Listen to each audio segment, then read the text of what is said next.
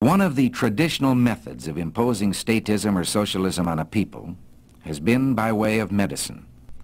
It's very easy to disguise a medical program as a humanitarian project. Most people are a little reluctant to oppose anything that suggests medical care for people who possibly can't afford it.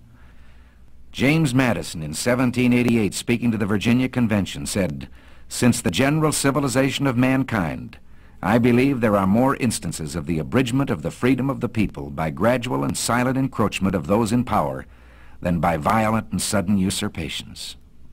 The doctor begins to lose freedoms. It's like telling a lie, and one leads to another.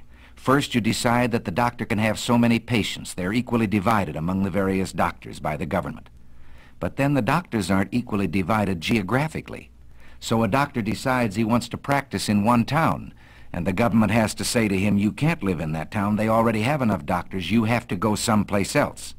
And from here, it's only a short step to dictating where he will go. This is a freedom that I wonder whether any of us have the right to take from any human being. Take it into your own occupation or that of your husband. All of us can see what happens once you establish the precedent that the government can determine a man's working place and his working methods, determine his employment. From here, it's a short step to all the rest of socialism, to determining his pay.